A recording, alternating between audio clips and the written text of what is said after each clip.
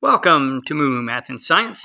In this video, let's go over how to convert 9,375 10,000ths into a fraction. Let's begin by writing this decimal over 1. Okay? What we want to do next is move this decimal all the way over to the far right. Okay?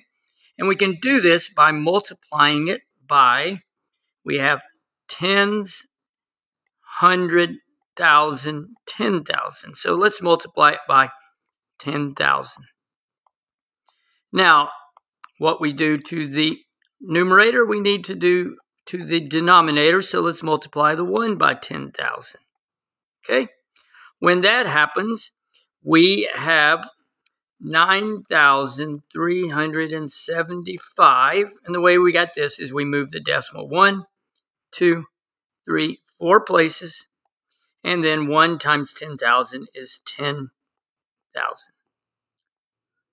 Now let's simplify. And I'm going to rewrite over here so it's not quite as messy.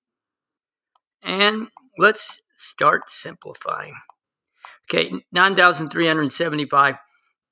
I know that since it ends in the 75, it's divisible by 25. And when you divide 9,375 by 25, you get 375.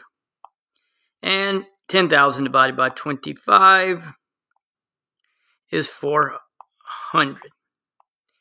Now, let's simplify again. I think we can divide it by 25 once again.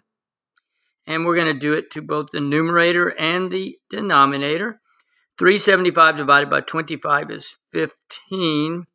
400 divided by 25 is 16. So 9,375 10,000ths equals 15/16 as a fraction. I hope that was helpful.